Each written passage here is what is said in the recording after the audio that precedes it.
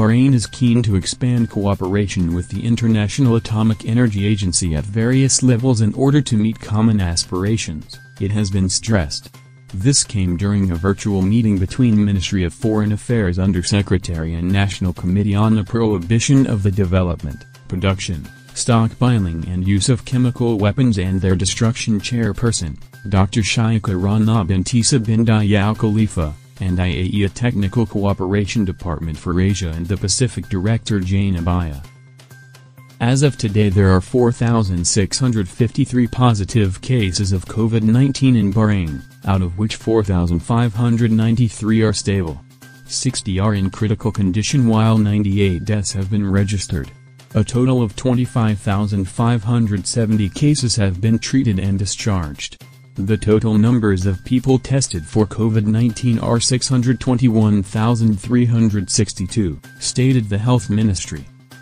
Registered Bahraini event management companies have made an urgent appeal to His Majesty King Hamad bin Isa Al Khalifa, His Royal Highness the Prime Minister Prince Khalifa bin Salman Al Khalifa, and His Royal Highness Prince Salman bin Hamad Al Khalifa, Crown Prince, Deputy Supreme Commander and First Deputy Premier, to support the events management sector through the economic stimulus package and consider it as one of the worst hit in the kingdom amidst the COVID-19 crisis. In today's unprecedented times, there should be no restrictions on global humanitarian aid and protected areas and facilities must be expanded to include medical factories, masks factories and quarantine areas, said Bahrain's Justice Minister. He called for global cooperation in directing humanitarian aid efforts considering the current situation triggered by the outbreak of the COVID-19. The National Institution for Human Rights has launched an initiative to report abuse of workers obliged to work in open spaces between noon and 4 p.m. in July and August. The initiative follows the Labor Ministry's decision to ban outdoor work under the summer scorching sun.